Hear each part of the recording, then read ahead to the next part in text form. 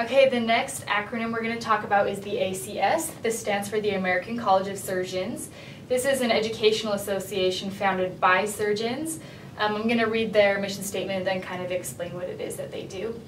So their mission statement says that they are dedicated to improving care of surgical patients and to safeguard standards of care in an optimal and ethical practice environment. So their goal is to improve quality of care for surgical patients by setting a high standard for not only surgical practice but surgical education as well. So members pass rigorous evaluation, and this association also offers further education programs to help surgeons keep up with up-to-date new info, things like that.